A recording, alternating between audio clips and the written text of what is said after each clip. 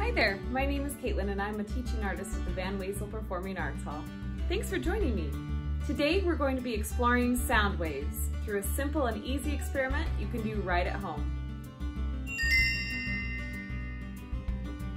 What are sound waves? Sound comes from vibrations.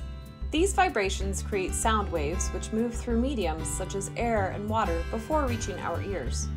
Sound waves can travel through all sorts of mediums, not just air and water.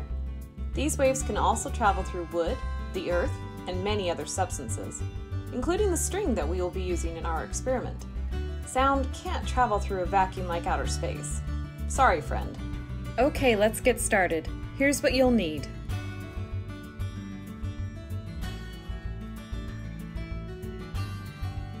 Create a loop in the middle of the yarn or string and insert the handle of the spoon. Pull tightly so that the spoon hangs in the center of the string and you have about 2 feet on each side of the spoon. Take each string and wrap once or twice around your pointer finger on each hand. Push the string against the opening of each ear. Do not insert into the ear, just press to the opening as if you were to plug your ears. Allow the spoon to hang just below your waistline once both ends of the string are placed in position near your ears for this first test.